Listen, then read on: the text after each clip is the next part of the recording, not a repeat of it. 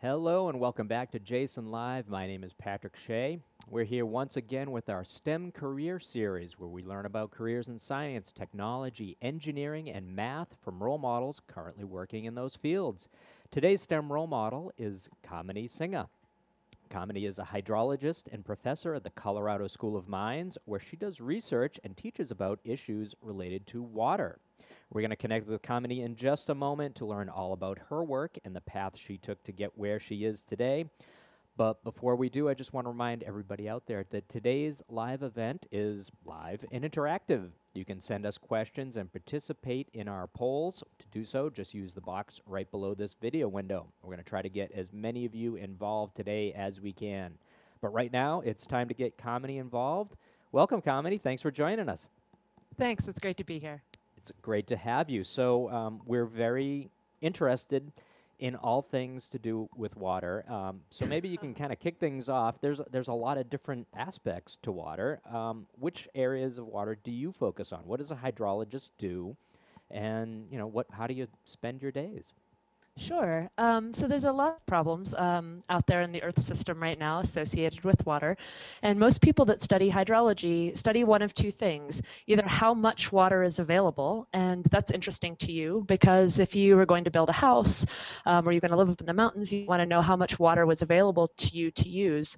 The other thing we study is groundwater contamination, for instance, or lake contamination, stream contamination, how some of the chemicals that we use for agriculture and other things end up in the water bodies that we look at. And we use a bunch of really interesting tools to make that happen. In terms of a day in the life, it varies greatly. The video you're showing right now is some field work, and we spend a lot of time outdoors and trying to understand what's happening both beneath our feet in terms of where water moves. There is no underground river when we are interested in where water comes from beneath our feet. It's actually coming out of, say, the space between sand grains down there. And so we spend a lot of times outside trying to figure out what the Earth looks like, and then we spend a lot of time indoors analyzing the data that we collect. So it's a really fun job in that we get to travel a great deal, which is a lot of fun. I get to work with some great people, and we get to work on some really important and interesting problems in the world, in the world's Earth system. Sounds cool. Well, folks have already been sending in a lot of questions for you, so we're going to start to jump into those right now. Great. And our first one is right here. This is from students in Mrs. Bound's class, and they're interested in the tools and equipment that you use. They say, in the picture on the Jason website, what is the equipment you were using, what were you studying, and where were you? Yeah, that picture on the website, I think I know the one that you're talking about. It's got me in glasses with sort of a big rig. That's the one. That is a drill rig, actually. It's a tiny, tiny drill rig. So people that explore for oil and gas that you would put in your car use very big drill rigs. Some hydrologists like myself use really small ones because, as you can see from the photo, we're in the woods and it's very hard to get any sort of vehicle in here. So this is a small, about 600-pound drill rig that you can roll into place with about 6 people. And it allows us to drill holes that are maybe 30 feet down underneath the ground. And from those holes, we can measure where the water is. And so we can tell if that water level goes up or down. And that says something about changes in the amount of water that's available. We also use a lot of tools that are sort of like x-rays that you would have on the human body to sort of look at the earth beneath our feet as well. So we use some tools like that, and we put them down inside of the boreholes to take a look at what's happening at the earth around us, because unfortunately we don't fit inside the boreholes. So that photo is a tiny little rig. Yeah, we've got a couple other questions related to tools and equipment. A bunch of other students in Miss Bound's class ask, what is your favorite tool that you use as a hydrologist and why? And what other kinds of equipment do you use in your work as well? Ooh, that's a good question. The drill rig is one of my favorites because it is just really fun to be on this big drill rig. So I do actually think that that's quite a lot of fun. We use some of the geophysical tools we use have lots and lots of cables. So geophysics is basically another word for these X-ray type instruments. And you see here what we're doing is we're putting some of that instrumentation down inside of a borehole, and you see all this cable on the ground. But what we're going to do is make some sort of X-ray images of the ground And from that, we can say not only what do the rocks look like, but we can actually say something about how the water is moving, and in some cases, even how contaminants, so things that are in our water that we don't want, how those are moving too. So those might be some of my favorite instruments, just because getting pictures of the ground, it's like getting an x-ray of yourself. That's really cool. Getting a picture of what the ground looks like is also really exciting. Our next question is from Kendra. She wants to know, could you please speak about hydraulic fracturing and groundwater pollution? Does this come into play in your work at all? It does. I haven't worked directly too much on hydraulic fracturing. It is something that is politically is sort of an issue that is very touchy with some people. People seem to fall on one end or of the spectrum or the other in terms of being pro-fracking or against fracking.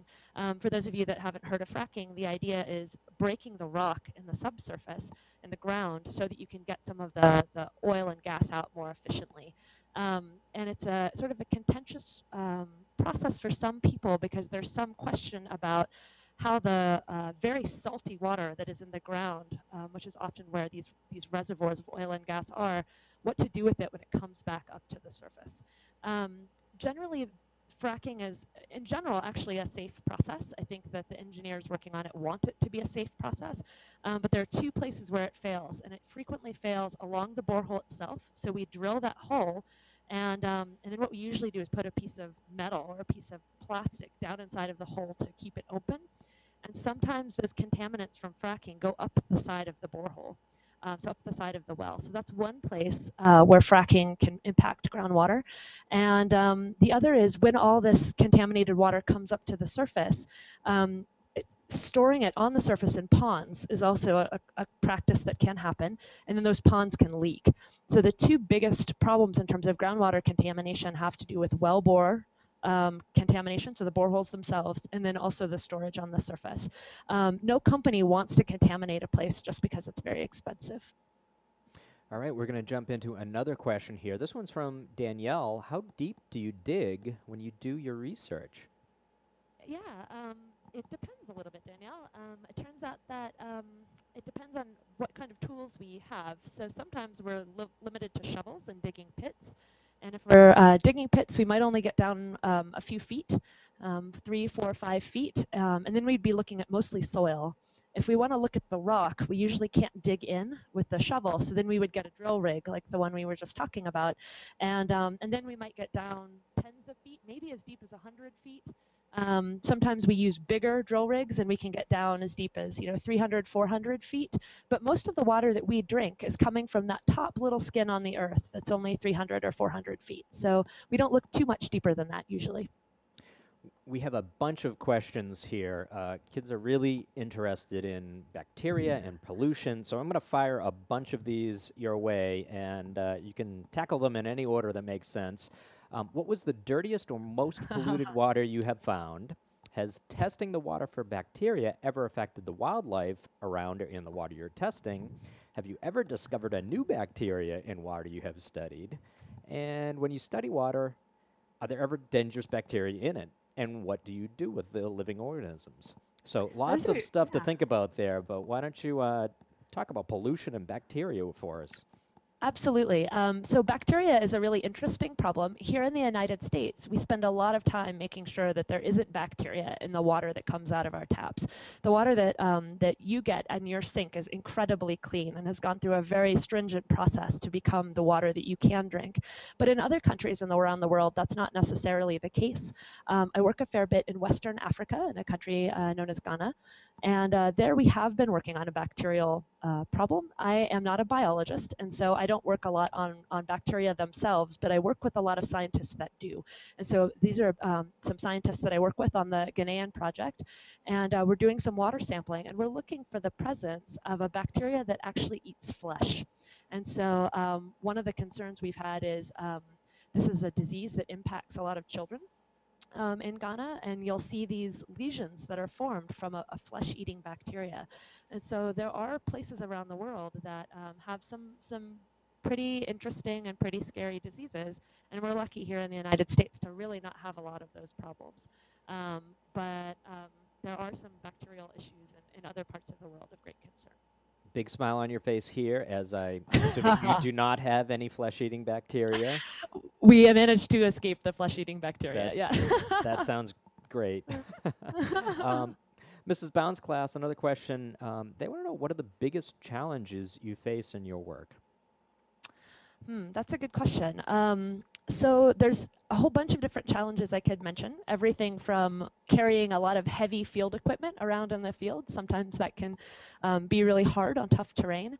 But I think the hardest part of my job right now is that I actually have to get money to conduct all these science projects. And trying to get that money so that I can pay to have students working with me and to be out in these areas and to travel can be hard sometimes. So for me, the hardest part is often raising money to do the really interesting science that we want to do. We've got a question next from Jim. Jim wants to know, what can we do about the quiet movement that is underway towards privatizing water? Wow, that's a tough question, Jim. Yeah, that's a really interesting question that again varies significantly around the world in terms of the idea being that the most water is public and is given to us by public companies, and then there's a sense of trying to make these systems more efficient by having private companies run them, and with mixed success, I would say. There are places where privatizing has worked well, but there are a lot of places where it's worked very poorly, and a lot of people have been marginalized by that. And so there's a great body of research in terms of both the pros and the cons of having privately owned water. It's a resource that we all need to survive, so it can't be so expensive that we can't afford to have it. In terms of what to do, though, that's an interesting question, and probably a little outside of what I know a lot about in terms of who to talk to about water privatization. But I suppose your local government might be a good place to start, just to find out sort of where your water comes from and any movements towards privatization. But that's actually a tough question for me. Yeah, that's a big issue, and thanks for trying to tackle it here with us today. We're going to move on to our next question from Trencia. I hope I'm getting that right. What part of the Earth do you look at with your X-ray-like tools? Yeah, we look at the very shallow subsurface, so everything beneath our feet. And we can look down again maybe as deep as 100 feet, a couple hundred feet, and maybe over distances of, again, hundreds of feet. And so what we're often interested in is, let's say there's a spill of some sort of contaminant. We'll call it methyl, ethyl, bad stuff. And that spills on the ground. What we're interested in is where that migrates. And so understanding where in the subsurface are the permeable pathways, the places where things can move easily, like a fracture, for instance, that requires us to have these sort of X-ray-like tools. The only other option is putting in wells. That's what this picture is here, that allows us to get point measurements of chemical concentrations, etc. But the nice thing about the X-rays is that they allow us to have a more spatially distributed picture, so a better sense of coverage in the ground, more data than we would normally otherwise get. We've got a question from Nick. This is kind of another water-related issue. In my science class, we were talking about the chances of a 100-year flood. Is it even possible that a flood so extreme won't happen for another 100 years? So this is kind of a, another, a lot of things relate to water. How does this relate to your work? Absolutely. So the interesting thing about these statistics, like a 100-year flood frequency, means that there is a likelihood of something happening within the next 100 years. But that doesn't mean by any means that it will happen, if this is answering your question, I hope. So it could mean that you get a flood a flood of that magnitude in 100 years. It could mean that you get 3 in the next 3 years. It could mean you don't see any for 1,000 years. So it just is the most probable explanation is that we'll see a flood of that magnitude in 100 years. But it doesn't necessarily mean that has to happen. And that just is a function of the statistics that we use to describe those sorts of processes. So we've talked a lot about the research side of your career, but Alex has a question about your teaching. He says, when teaching, what's the hardest thing you have to deal with? That's a great question, Alex. I think that for me, at least, the hardest part is remembering what a hard time I had with some of the concepts so that I can do a good job of explaining them. we forget as scientists sometimes how much we know about this one little tiny thing that we work on. And so trying to convey our enthusiasm for our subjects and making sure that we explain it in a way that students can understand, to me, that is one of the hardest things. So I'm constantly trying to figure out just how to convey complex concepts in a simple way that other people will understand. All right, so we've hit a point in the program now where we need to move on, and we're going to talk now about your career path. How did you come to be in the career that you're in right now? So we have a question that's going to get us going on this topic. This is from Maddie. She wants to know, why are you a hydrologist? Yeah, it was a little bit of a fluke how I ended up here, Maddie, to be honest. Part of the reason I ended up as a hydrologist is I really liked math and science when I was in middle school and in high school. And then I wanted to do a science that allowed me to feel like I was making a difference in the world. I wanted to do something that was important to the planet, and water is certainly one of those fields. And so I ended up in hydrology because I thought the problems were really interesting and the people were really interesting. So that's kind of how I ended up here. We've got some related questions. We've got a lot of related questions, and I need to pick one. We've got a couple here. How long have you been a hydrologist, and how long have you been a scientist? I'm going to assume that those are probably the same amount of time. Have you ever been a different kind of scientist? A little bit. I was a geophysicist for a while, so I focused a little bit more on the physics of things for a while, but I'm still sort of doing the same thing. I guess I started right when I started college was when I started getting interested in this field. In high school, I really liked English. Actually, it was my favorite subject, and I thought maybe I would be an English major. But I had this really great physics teacher in high school that really inspired me to think about physics. And so starting in college, I started taking classes in physics and also in geology, just the study of rocks, and I got to be outside, which was really fun. And so I was about 18 when I started thinking about science as a career path, and so that's almost been 20 years now, which is crazy. We have a great follow-up from Alessandra. What did your high school physics teacher do to inspire you? You mentioned that you were inspired, but what was the mechanism of inspiration? Yeah.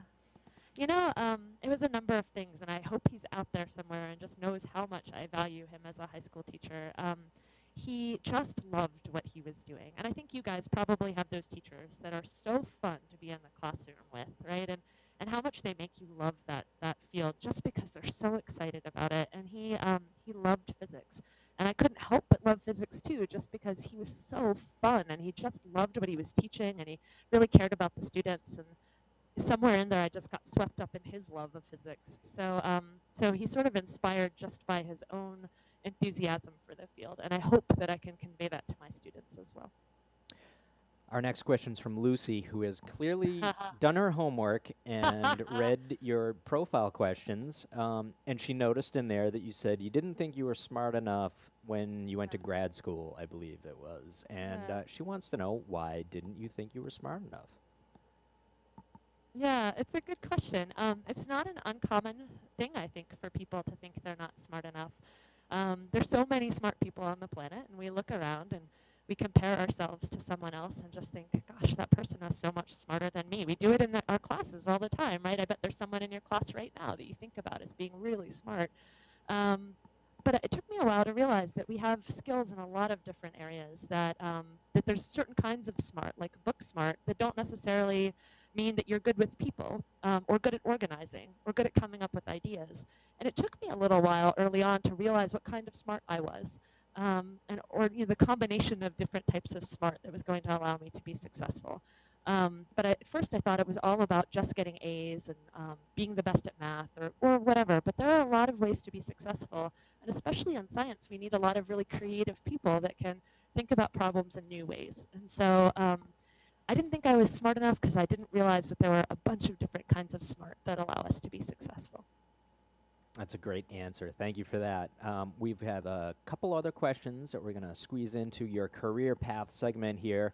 These are from Kristen and Jenna. Kristen wants to know, what was your favorite job ever? And Jenna asks, has finding this job changed your life, and how? Okay. Well, I do think my favorite job is the one that I have now, which is part researcher and part teacher. So I'm a university professor, and it's just a great job. In terms of this job changing my life, absolutely.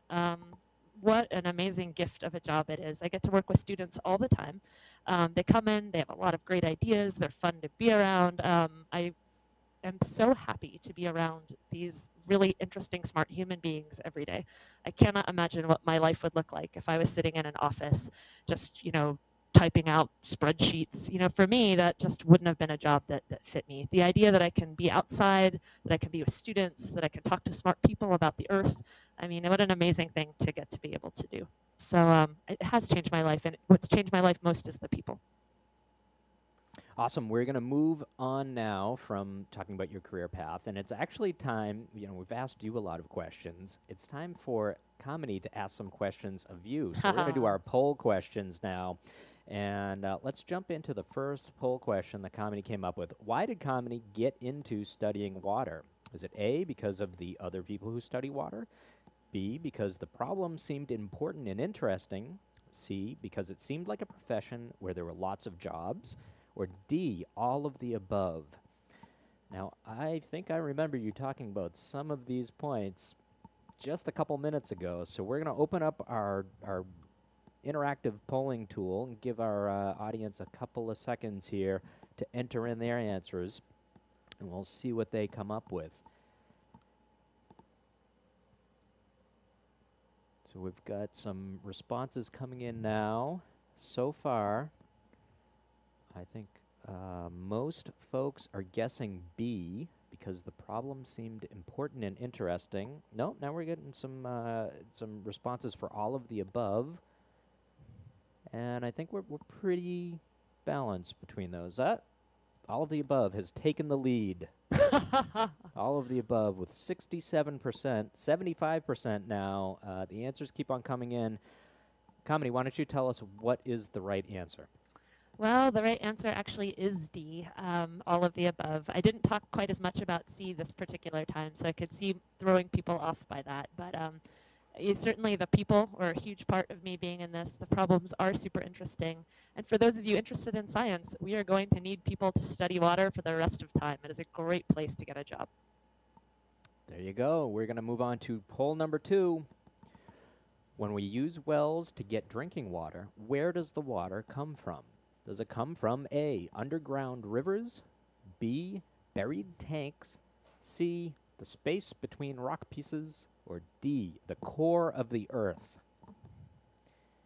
What do you think? We're going to ask you guys to vote now. I don't know. Did we talk about this at all earlier? For one sentence. There's like a very brief mention, I think. I think you said it was not one of these things. I did say it was not one of these things. So there's a hint. Yeah, this might be a hard one. It could be. Well, I guess you did tell me what the right answer was, but I've probably forgotten. We're going to make you guess. I will guess in a sec. But right now, I'm seeing answers coming in from our audience. I don't want to taint their guesses. Of course. So right now, 63% think the space between rock pieces, and 33% think underground rivers. You have not tempted anybody with the core of the earth, which sounds terrifying and dangerous. To drill a well that deep into the molten core of the earth. So I think we can rule that out. Nobody's guessing that. Everybody, I won't say everybody. The vast majority of our audience thinks C, the space between rock pieces, and I agree with them. What's the right answer? That is correct. So it turns out that there are basically no underground rivers. That is a very common misconception, to think that there is just water flowing in rivers under the ground. That actually doesn't happen because all the rock is in the way. So the water just moves between all the little rock pieces down there. And so the water that we get is actually happening from in between the sand grains and things that are beneath our feet. So it's kind of an interesting place where the water is stored. Tiny, tiny spaces. Interesting.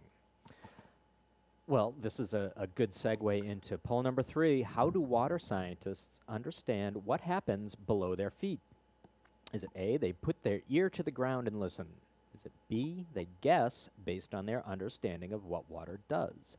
Is it C, they use geophysical methods and they drill holes on the ground? Or is it D, they borrow X-ray machines from doctors?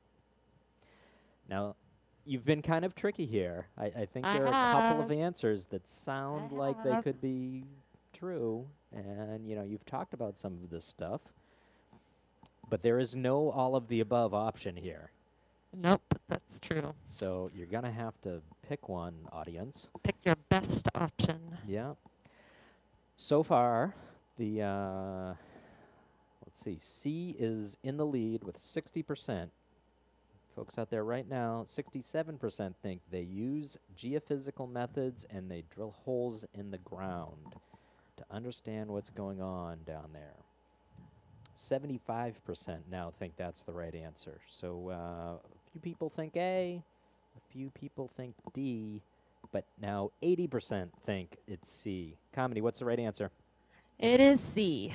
So the people that chose D were probably misled by the fact that I was saying X-rays, but we actually don't use the same instruments as doctors. We have our own, so that's a little different. The people that guessed A, actually you are not entirely wrong, which is that there are a specific class of methods that people can use to listen, but it's very uncommon. So C is certainly the most common way that people understand what's happening beneath their feet. Fascinating. So we've got one last poll question here. What did Kamini initially want to major in college? Was it English, math, biology, or juggling? A, B, C, or D? We're not going to take too much time with this. And another hint, I'm pretty sure you gave the answer to this earlier. I did. Yet another hint, I don't remember us talking about juggling. I'm really bad at it. I will give that one away right now. So we can rule that one out. Was that even an option anywhere you went to college? Was there a juggling major? There probably wasn't. There was puppetry, though, at my undergrad institution. All right. That would have been a better distractor. Probably true. All right. So 78% at the moment think it is A, English. They think that you wanted to major in English. 30% think biology. What's the right answer, Kamini? It's English. Yeah, I really thought I wanted to be a writer when I was younger. And what happened? I had a physics teacher that just changed my whole life. Yeah, but now I get to write a lot, actually. I just get to write a lot of science. So it's a good use of my English skills. All right, we're going to move on now. We're going to talk about the future.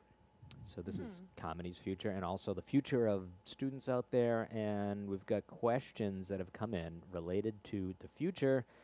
And this first one, we're going to scroll down and find it past all of these polls. This first one is from Mrs. Bound's class. How has your work evolved over time, and what do you anticipate for the future of hydrology?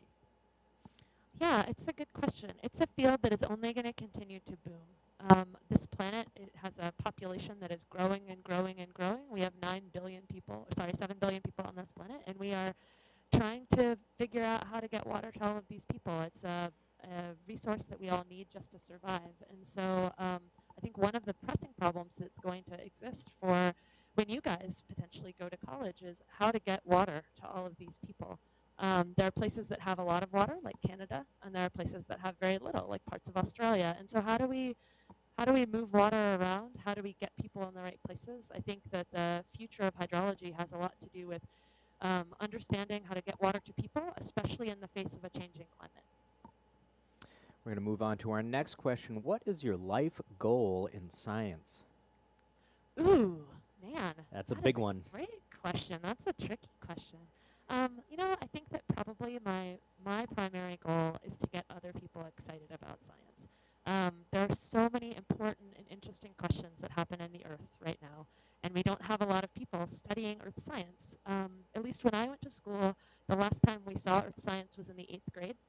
We didn't see it in high school, and so a lot of people interested in science don't think about geology or hydrology or environmental science as possible careers, and yet we really need smart people in those areas. So a lot of that's going to happen at the junior high and the high school level, getting people excited about Earth science, but I'm hoping to pick up my end of the deal here with the slightly older students and try to get them to think that this is a really really important career path that they should think about.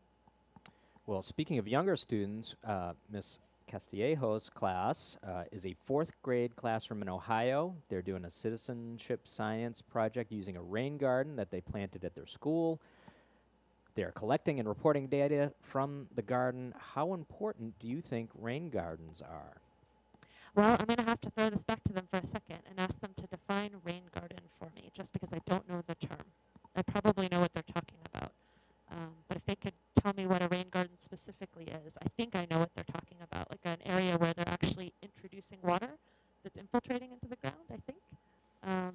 But if they could let me know. All right, we'll keep an eye out here for clarification from 4th grade students in Ohio. I want to know. I want to know. We'll swing back around on them if we get some clarification, but we're going to go to a different question now. Benji from Michigan wants to know, what can we do to help prevent water contamination?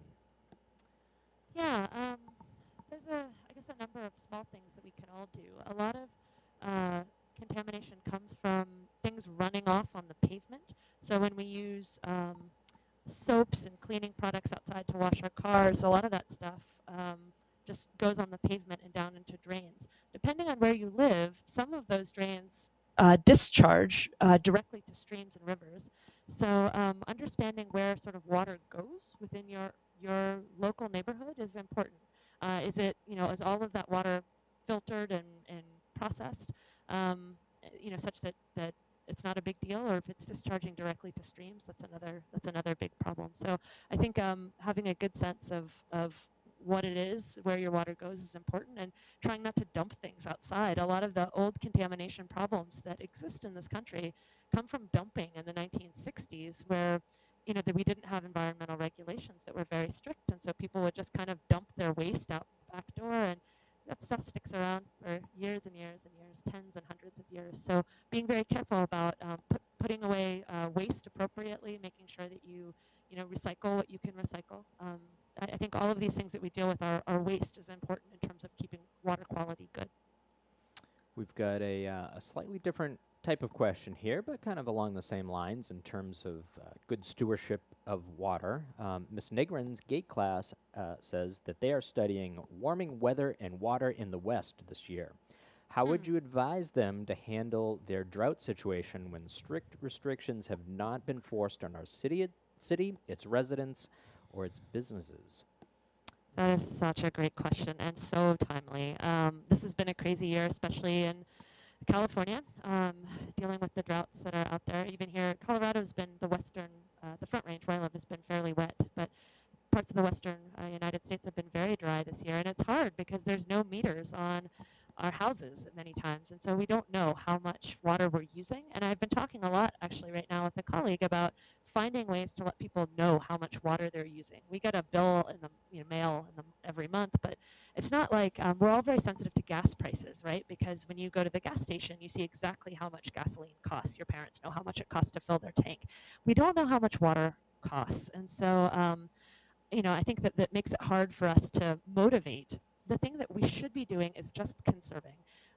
Under all circumstances, just being aware of how much water we're using. And an important thing is how much water goes into making energy. So every time you leave lights on, you are actually using up precious water.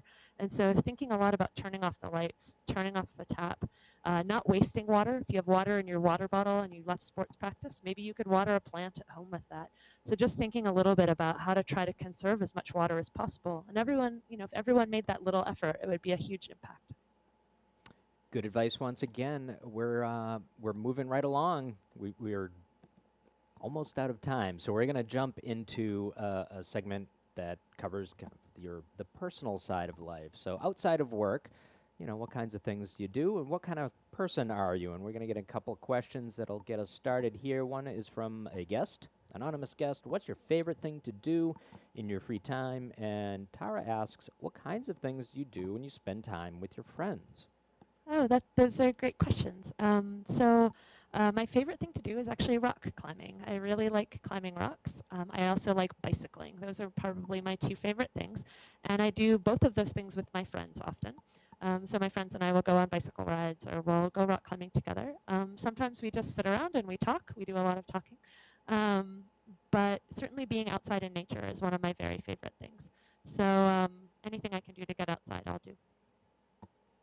Speaking of climbing, we had a question from Alex and Maya. What is ice climbing? Oh, yeah. So ice climbing is really cool, guys. So you've probably maybe seen rock climbing in movies, at least, where people are climbing up rocks. It's the same idea, but you're climbing up ice, and you have two, they're called ice axes. They kind of look like pointy tools that you have in each hand, and you crawl up the ice with these pointy things on your hands and your feet. So it's a little like rock climbing, but with more tools. Kennedy wants to know, how does your job affect your personal life? Yeah, it's an interesting job that I have because I do travel a lot, and so the one thing that is can be hard is that I'm gone for long periods of time, and so I don't always see my friends and family as often as I would, if I was sticking around more often. At the same time, I get to travel to all these great new places and meet a lot of really interesting people that I would never meet otherwise. So it changes my life in that I have a very broad network of friends across the world that I wouldn't have without this job. But I also don't see my friends that are right down the street quite as often as someone might who works more locally. On a related note, Nadisha wants to know, what are your favorite places to go when you do travel? And Chris and Maddie ask, what is the weirdest place you've been? Ooh, gosh, okay. Put you on think the about spot. the weirdest place one. That's a good one. My favorite place to be, that's a hard call, but I just went back to Yosemite National Park a couple weeks ago in California, and that might be one of my very favorite places. It's just really beautiful. And as someone who studies rocks, it is all rocks, so it's really exciting in that regard. The weirdest place I've been, I did a bunch of field work actually in Mississippi on the border with Alabama, and it was a very strange place. It was on a military base. It was very weird. But that's a hard question. I have to think more about that one. But I've been a number of weird places, but nothing is sticking out right at this moment. You might have it explained, in case we have some viewers out there that are from Mississippi or Alabama, why that particular spot was weird to you. It was weird just because I couldn't get on to the research site, actually. So there was we were civilians on a military base, and there's understandably a lot of protection that needs to happen to make sure that no one's getting onto military bases that shouldn't be there. But man, we had some really funny interactions. I made some really good friends with some of the military guys on that base from it, but it took us forever to get on. It was just a weird situation. Yeah, for sure. good clarification there. Next question from Anissa and Navia. What is your favorite food from another country?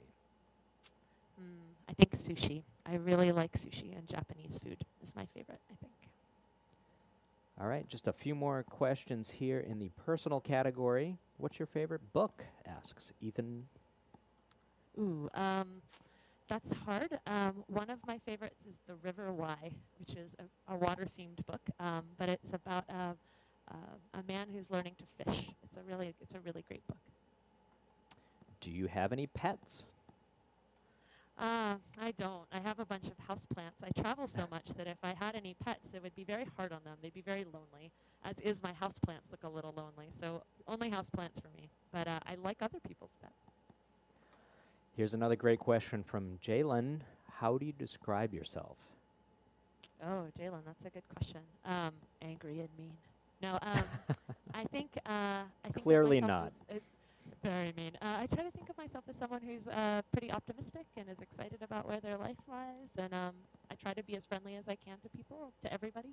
So I guess that's how I see myself. Well, you'll be happy to know that we have a follow-up explanation from Ms. Castillejo's class. They say a rain garden is a depressed area planted with local flowers and plants. Its purpose is to filter rainwater before it goes into the groundwater. Yeah. This rainwater would have otherwise run off across the parking lot, picked up pollutants before going into the groundwater. So this sounds a lot right up your alley. It is. Okay, so I do know what they're talking about. That is awesome. And I think that there's a lot of engineering that's moving in this area right now with like green roofs, for instance, too, where people are trying to plant on roofs so that this water is being used to grow something, and that it impacts the way climate is changing. So we're no longer have these hot roofs and hot pavement radiating heat back into the atmosphere, but instead this water is infiltrating and helping to grow something that's sucking up CO2. So these rain gardens and things like it are incredibly important, not only for getting water back into the hydrologic cycle locally, but also for keeping our climate cool. So I think that that's a really cool project that you guys are working on. That's really neat. Awesome. We've got a couple questions about danger. Zoe wants to know what's the most dangerous place you've been to, and Ryan asks, what is the most dangerous thing you have done? So that would probably different depending if I was talking about my personal life or my professional life. But in my professional life, I think the most dangerous place I've been and the most dangerous thing I've done are one and the same, which is being at an illegal mining camp in Ghana. So there's a bunch of miners who are illegally mining, and so they're very protective of their land. There's lots of people with guns. And we were there to sample water. We don't look like we're very threatening, so that helps. But we ended up going down inside of one of the mine shafts. So they're drilling, way down deep to get gold out in these mines. And we went down, I don't even know how many hundreds of feet. It was really hot, and there's no safety sort of protocol like there would be in the United States for a mine. So that was certainly one of the most dangerous places I've been and one of the most dangerous activities I've done while on the job, at least. Okay, time for just a couple of last questions here. This one's from Monica. If you couldn't have the job you currently have, what job would you have? Oh, Monica, yeah, I've asked myself that question 1,000 times. And, coming back to Lucy's question about not being smart enough, for a long time I thought, well, maybe I'm not going to be able to do this job. Maybe I should do something else. And I've had 1,000 backup plans, from being a yoga instructor to being an electrician to I was going to do gardening for a while. I had all sorts of plans, but I'm actually so happy with this job. I don't know what I would do if I wasn't a scientist. The people are just so great, but I'd find something. I'd probably be an electrician. There you go. Aurelius and Max want to know, how much fun do you have at your job? I have so much fun in my job. So I get to go to all these great places. I get to work with really smart and fun people. I get to be outside all day. I mean, it's like all day recess some days. It's great. It is one of the very best jobs I could possibly imagine. I have a great time at my job. It's super fun.